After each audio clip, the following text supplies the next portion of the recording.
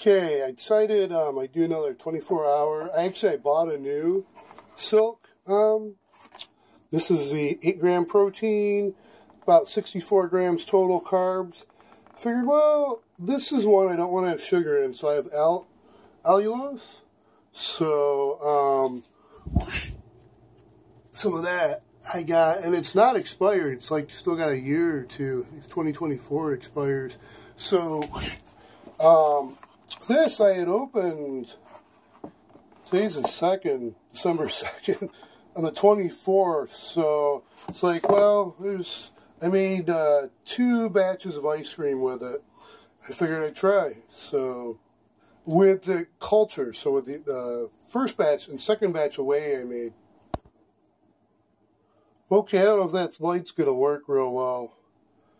Color's kind of coming through correct. I guess that's a white background. So the soy milk's a little yellow.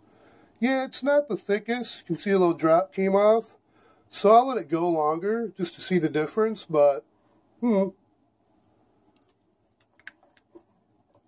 yeah, that tastes good. It even tastes sweet too still. Yeah, a little sour. Yeah, I'm going to go with it's a little sour than half and half. Good.